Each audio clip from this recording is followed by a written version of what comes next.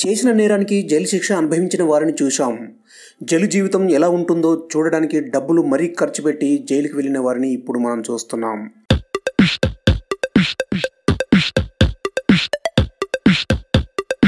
మలేషియాకు చెందిన ఇద్దరు వ్యక్తులు సరిగ్గా ఇలాంటి పని చేసి వార్తల్లో నిలిచారు. అది ఇక్కడో అక్కడో కాదు, మన భారతదేశం ఇండియాలో తెలంగాణ రాష్ట్రంలో జరిగింది ఈ సంఘటన.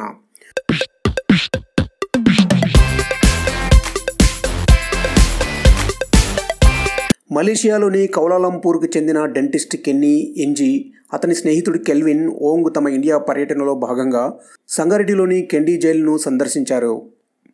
వీరిరువురు 2 రోజులు జైలు జీవితం గడిపారు. తొలి రోజు ఖైదీలతో భోజనం కూడా చేశారు.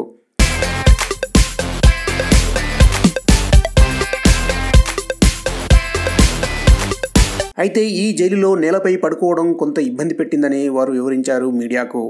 తమ 2 రోజుల జైలు జీవితంలో వారు మొక్కలకు నీరు పోసి సేవనందించారు. కొన్ని తెలుగు పదాలు కూడా నేర్చుకున్నారని వివరించారు.